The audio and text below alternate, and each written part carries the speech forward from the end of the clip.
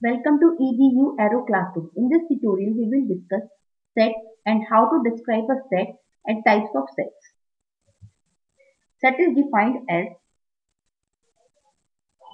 a well-defined collection of objects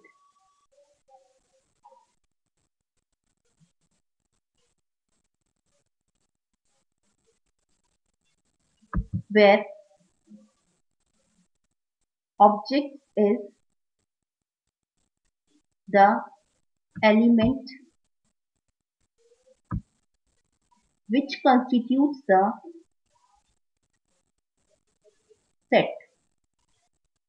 For example, there is a set of natural numbers denoted by n and present 1, 2, 3, 4 and this. These numbers are called elements and this whole is known as set of natural numbers.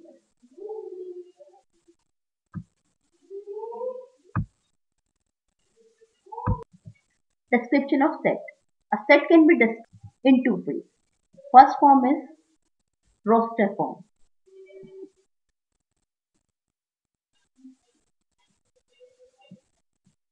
In this method,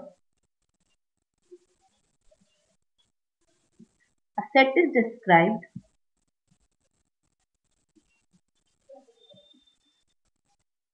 by listing elements separated by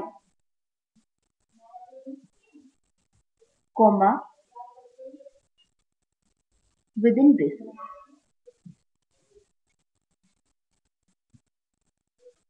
For example, consider a set of natural numbers. We can represent a set of natural numbers as within a braces numbers 1, 2, 3, 4, so on to this. And these numbers are called elements and this whole representation is a set. Second form is set builder method. In a set builder method, a set is described by a characterizing property that is px of its element x, which is represented as x is such that px old or x is such that px old. This can be read, these two symbols represent such that, and this can be read as the set of all x such that px holds. Now, for example, the set E of all even numbers can be written as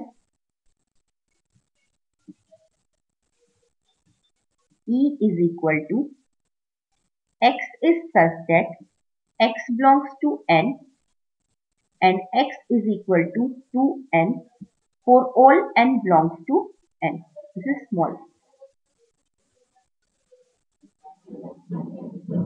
Here it is defined that x is such that x belongs to natural number and such that natural number it should be multiple of 2 and n belongs to a natural number. This symbol denotes belongs to. Okay. There are various types of sets. First is finite and infinite set. Sets which have a finite number of elements are called finite sets and those having infinite number of elements are called infinite sets. For example, set of natural numbers 1 to infinity. That is, this is called infinite set because there are not finite elements in the set. Or we can say alphabet, set of alphabets. This is A, B, C till Z. This is called finite set because we know the number of elements in the set. Second one is equivalent set.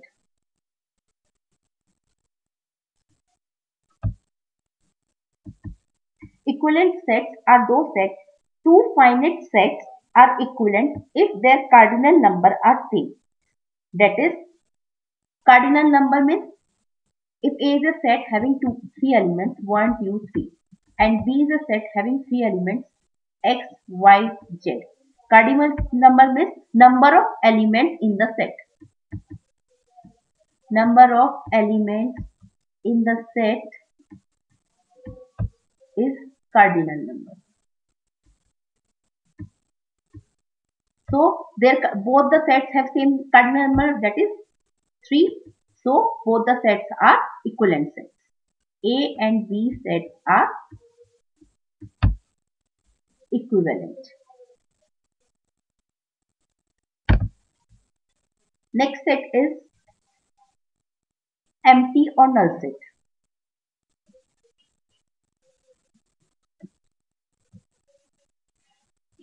which is defined as a set having no elements are called empty or null set, which is noted as phi.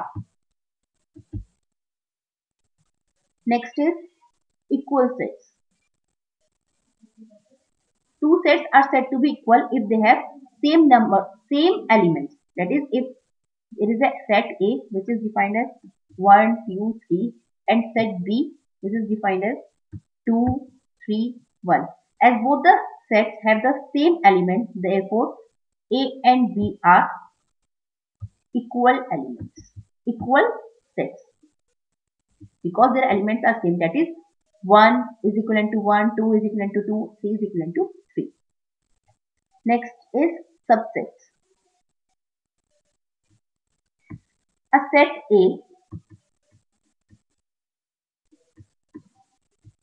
is said to be subset of B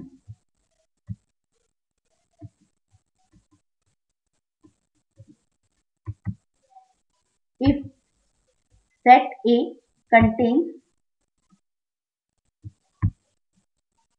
all the elements of set B,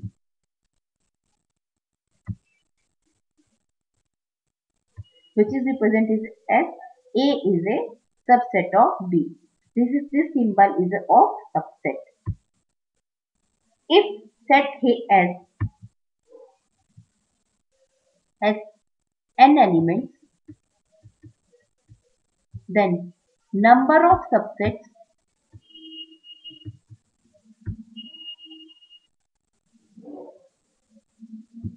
of A is 2 to the power n.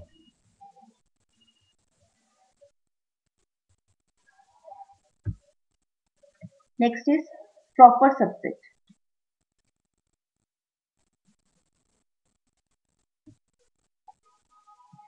A is called a proper subset of B if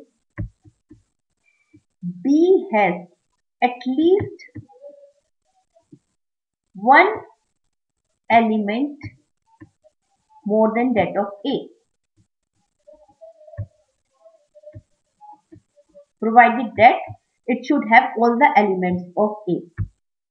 It is noted as A is a proper set of B.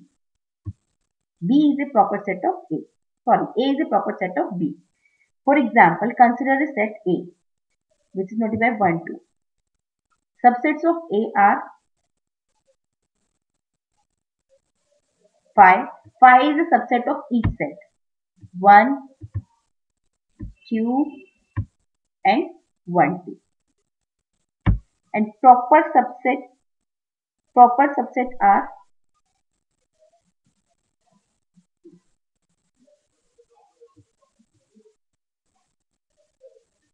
phi, 1 and 2.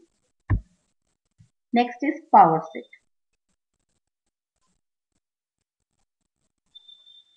A set whose elements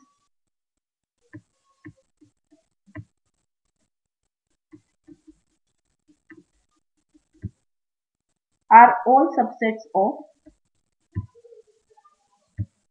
set A is called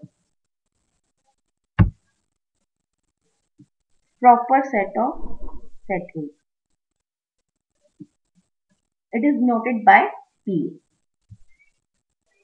For example, if S is a set having elements A and B, then P of A will be phi, A, B and A.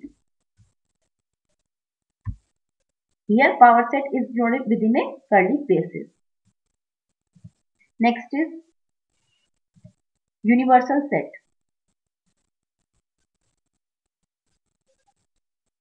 Universal set U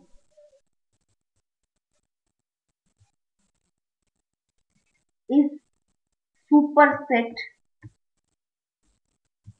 of all the sets under consideration.